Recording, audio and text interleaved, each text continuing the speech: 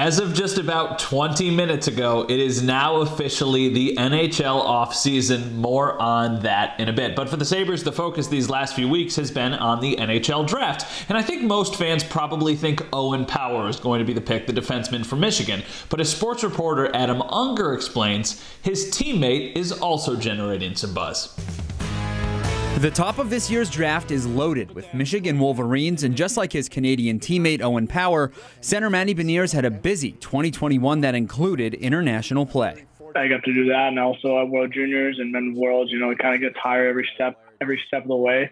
I think that I'm pretty close. It takes a lot of work to get there and kind of stay there and be impactful.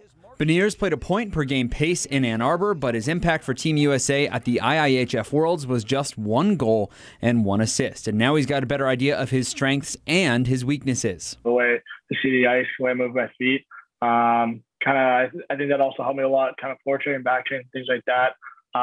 Definitely something, those guys are all a lot bigger, so that's something I want to do. I want to get bigger, get stronger. The Massachusetts native's two-way game is among the best of this year's group of forwards, and for the biggest influence on his game growing up, look no further than within the Sabres division. Growing up watching Bergeron, he does all those things.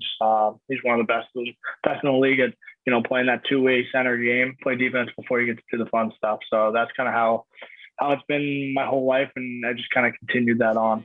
And while that may continue at Michigan in the fall on July 23rd, he'll find out where that will continue in the NHL.